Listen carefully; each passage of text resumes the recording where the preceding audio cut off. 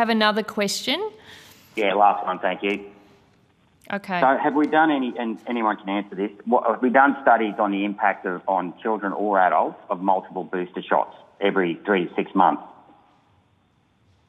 No, because at the moment there's no one having booster shots of a vaccine every 3 or 6 months. People would be up to their 7th or 8th shot. Okay. Senator Rennick, that's been quite the journey. Have you no further questions from you? No, I'm fine, thank you. Did you want to withdraw the allegation that we're conducting experiments on Australia's children? No. Right, okay. No, Australia's or America. I didn't say Australia's children, I said America's children. They're the ones that rolled out after 1,500 in a trial, but anyway, leave it at that. Okay, well maybe you need to talk to a few parents who've watched their kids struggle to breathe with COVID to understand the value of a vaccination program.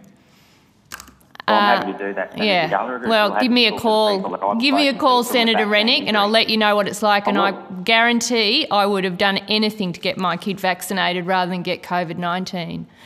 Okay, and I'm happy to do that if you're happy to meet people who've suffered vaccine injuries. It's probably more useful than some of the websites that you're reposting. Anyway, thank you. Senator Gallagher, it's not becoming of a chair.